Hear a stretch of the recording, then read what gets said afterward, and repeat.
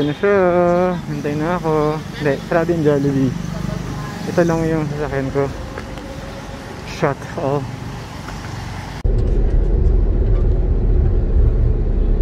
A few minutes later. So, check-in na ako dito sa Belmont.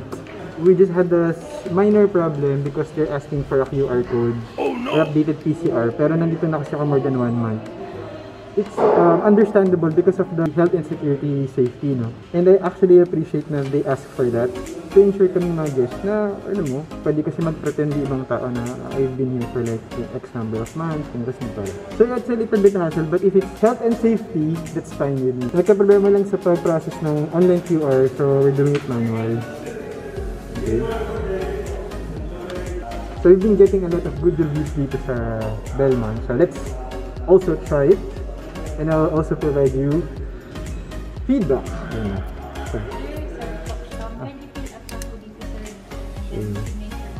Okay. Nakakatuwa, I put the address ko sa Boracay. Feeling ko tuloy local na ako. So ito na nga. Punta na tayo sa room. Whoop! 5th floor. And then maganda daw doon, may balcony.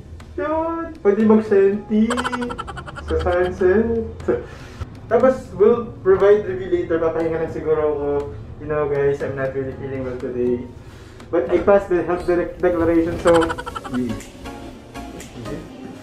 Ah! We party! Yeah! Yes! Yeah! Come on!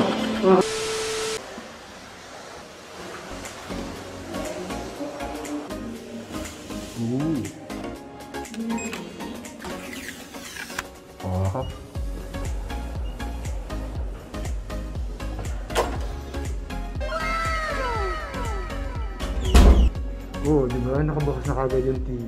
Tara, din ako pa yung laptop ko. Sarap ang work dito. So far, at nakamas pa talaga ako. Mag-isa ka. Ito na. So far, maganda yung room. Wala ni CR. Basic.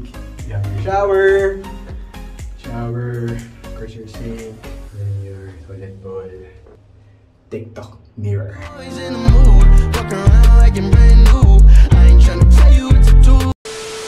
Super nice! Bagong-bago ang facilities nila. Malinis. Oh, they have this. Ito yung sinasabi na kanina.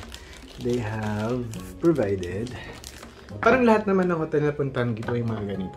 They have hand sanitizer. For its price, good bargain siya. I only got this for 2,000 pesos with breakfast na yun. And breakfast for 2. So, dalawa yung breakfast ko tomorrow. There are a lot of inclusive perks here. Yan. Diba? Later. Saan ko yung Azure Beach? Kasi sabi, Azure Beach doon. Bakit doon nakaturo? Hindi doon. Dapat na doon sir.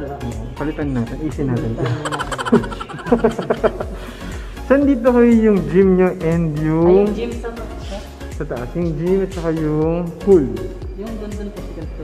Second floor.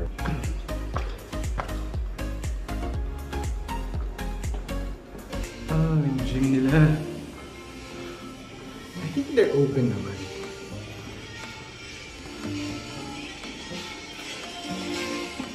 Oh. Hello? Hello? Hello? Hello? Can somebody hear me? Hello? Mamaya mag-gym ako. So, maliit lang siya pero kompleto yung equipments. Okay din. And it's open.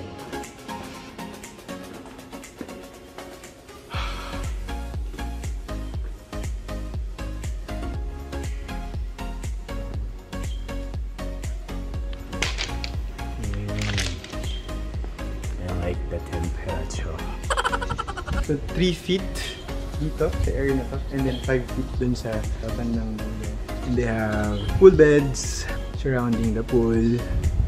Tapos hangin. You can order here.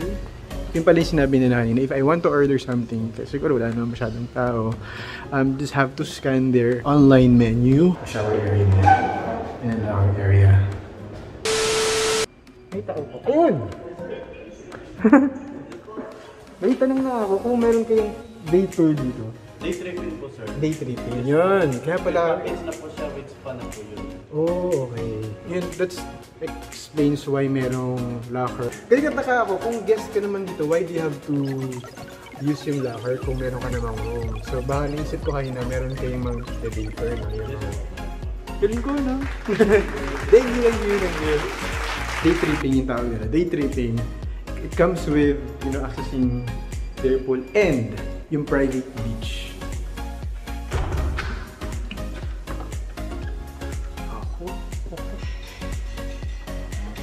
It's garden.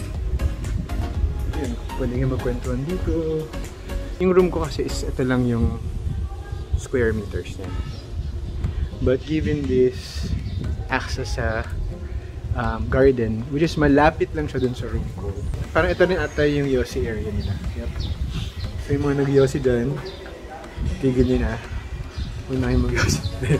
Inclusivity, sige, kung yan ang gusto nyo, you know already what's best for you for as long as you're an adult, but if you're a minor, do not smoke.